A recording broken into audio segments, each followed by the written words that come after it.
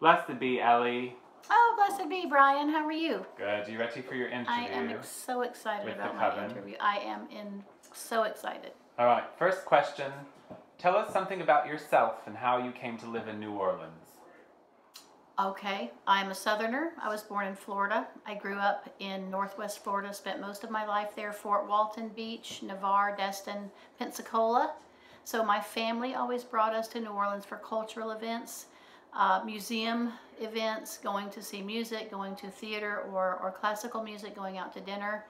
And in 1970, when I was a little tiny girl, I came here at my first time and I said, I will be moving back to this city. So I moved here when I was 49 years old. I'm an artist, and I work here as an artist, which is a great city for me. And I've stayed in Florida, but I've lived here for 4 years, and it's my true home. And why did you join the New Orleans Coven? I think really, to be honest, it's for fellowship. I worked alone a lot in my life in various systems of occult work, and have worked in groups and tried many kinds of groups as a guest to see where I fit in or who I could resonate with. I've always loved what I consider to be old, traditional, British and European witchcraft. Gardnerian and Alexandrian witchcraft in my mind are the foundation of coven witchcraft in the modern day. And I love the energy and the people. I wanted to be able to work with people who were very high quality, very committed to the work in the circle, in the ritual space, and practice so that power could be built up in different ways and practiced in different ways. And then the fellowship is fabulous. That's why I joined the New Orleans Coven. It's for the people, and the practice together is fabulous. And you hinted on this a little bit, but could you tell us something about your magical background before you joined the Coven? No. Well, I love you, but no. I know, our dogs are all over The dogs all always our want, the homes. cameras come. I know. All of our dogs are ham. That's why our Coven's great too, because we all have our special pets. My story is pretty classic. I was born with really strong visual and auditory psychism. My mother's family, the women on her side, were known to be good seers and healers, so it was just, part of the genetics to be born with that. It was so strong that it caused me to have really early interests in the esoteric, in divination, in working with the dead. The God forms, I started studying mythology as a little kid, and most of my interests outside of my regular schooling were esoteric and occult subjects. So I ended up getting a philosophy degree and a minor in comparative religion. I have a minor in history. And then I have worked with a lot of different practical systems in the occult: astrology, palm reading, tarot, herbalism, herbal gardening, ritual magic, theurgy, ceremonial magic. I worked with Servants of the Light for 10 years. They are a school that's a Hermetic school, an offshoot of the Hermetic Order of the Golden Dawn, through the teaching of Dion Fortune and Walter Ernest Butler. So that's a very rigorous and difficult intellectual program, working Hermetic philosophy and Kabbalistic philosophy. I worked with a group in Atlanta doing quite a bit of ritual training in a temple. I've worked with a shaman, an American Indian shaman healer. I've taken several trips to England and Scotland to work with people sometimes I didn't know, but I had some, through the grapevine, ability to make friends with some people and say, could I please come do that with you? And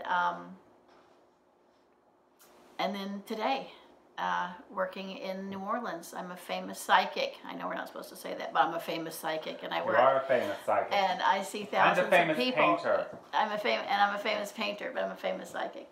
And I see thousands of people and work with people from all kinds of backgrounds in esoteric and occult and magical work and alternate religion. It's just fabulous. I just love it, and all combined in all these years of study and reading and traveling and working. This is the best. This is the best it's ever been in my life. I love it. So, following up a great question is, what does being Alexandrian mean to you? Alexandrian witchcraft has an art to it. It has a certain beat and flavor. It's very elegant. The liturgy and the spoken words are poetry. In my experience, the groups are devoted to the work and bring real elegance and dedication into temple, into practice. It's fertility-based, it's nature-based, it's a very positive and life-affirming religion. It is a religion. It offers everything that a good religious service should offer. It has a hierarchy so that priesthood has been trained and has practiced and studied for years before they're in a position of priesthood. And there's a line of integrity that can be tracked and discussed so that when you enter Alexandrian craft, you know what you're getting into and you know who's there before you. It's a fabulous system if you want more structure and accountability in witchcraft. And it's old and cool. It's old and cool. Can you share with us a personal magical success story?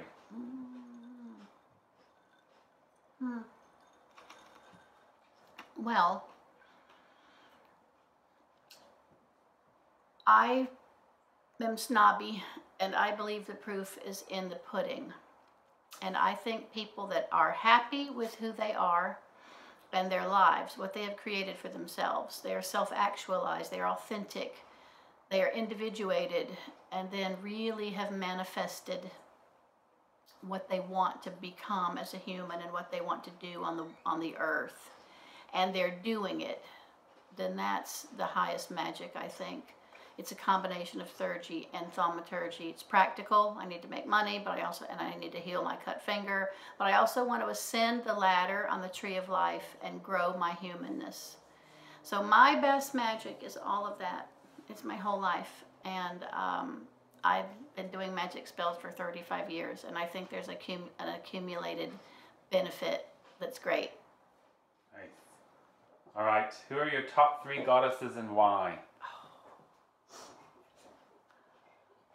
Oh, well, my mother's name is Diana, so I have to choose that.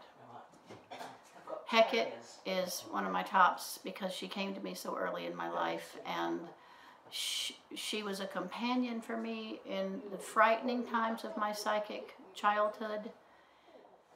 And she did appear with a black dog and with a lot of motion to the head, which could be interpreted as the 3 heads, but she could see all the way around like an owl, and she had a big dog with her. So Hecate and Diana. So my 3rd favorite goddess is the oldest one. My childhood one is the Venus of Wellendorf, the oldest little stone carvings with the great breasts and the butt and the stomach and the head that looks like a phallus. I love that, and that's just that stone that was made in the hand.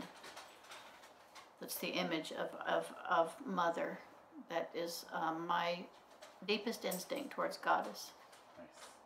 Nice. Who is your favorite witchcraft elder and why? I don't know. I guess I'm going to say Gerald Gardner, just because I love his style and his weird hair and his goofy voice, but I just think he was such an odd bird, but he really took somebody like that to bring witchcraft, old and new, out into the world like he did. It was a real special moment, and he just really stands out. I see the silhouette of his hair against a black background as he's talking with his chin wobbling and really making it real. Right. What advice would you give a person just beginning to explore traditional craft? Well, I read an awful lot of English, Irish, and Scottish history. Its birthplace is there. And if you can if you can begin to put into your mind the Stone Age in England, the Iron Age, the Bronze Age, who was there, what tribes were there, who was worshipped, what were the politics, you can really frame up where the gods come from in England, what their histories are, their locations, and really begin to build up your own inner plane of the British Isles, because you've got to be able to do that for British craft. You've got to, and you've got to go there. So yeah, book some tickets. I agree. Right. In regards to the craft, describe a pet peeve of yours. Well, I'm guilty of this a lot. I think it's probably a good projection. I find myself commenting on other people or what other people think or do when I don't know, because I haven't been there or seen it from my own eyes. And I think we're drawn into a lot of commentary online and on podcasts and even television shows to comment about the other occultists in the world. I think we should stop doing it and make our own work full of lots more content, our own studies and our own practice, and all devote ourselves a little bit more to the work. All right. Many members of the New Orleans Coven are very public about the craft. Do you think this is necessary these days, or should witches be more secretive and private? Well, I've got two really different answers about that. I'm very secretive and private. I think witchcraft is exciting because not everyone can do it. It's secretive and private, and when you're in a witchcraft coven, there's a special thread of power there that's just, it's undefinable. But when everybody knows about it and everybody's talking about it, it loses that power. But that's my first idea. My second idea is, if traditional lineaged witchcraft paths or any other druid path, shaman path, are not passed on, then they do die out, because they are a lineage tradition. You don't pick that thread up. I mean, you can do it on the astral. You could pick the thread up in 100 years, but if all Alexandrian witches are dead, you can't get the in-person training that we're known for. So I believe in it enough that I want to keep it alive. It's a great tradition and it shouldn't be lost. Neither should Gardnerian. They really need to be kept up, and they need to be practiced correctly according to their philosophy and system, and then passed on correctly, because I think it's important for the modern world to have access to it. Do you have any parting words for the people of YouTube and Facebook?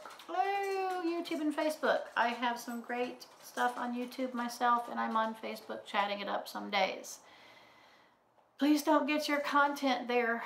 Please go to the library and have 5,000 books and read and compare and use your brain with great common sense.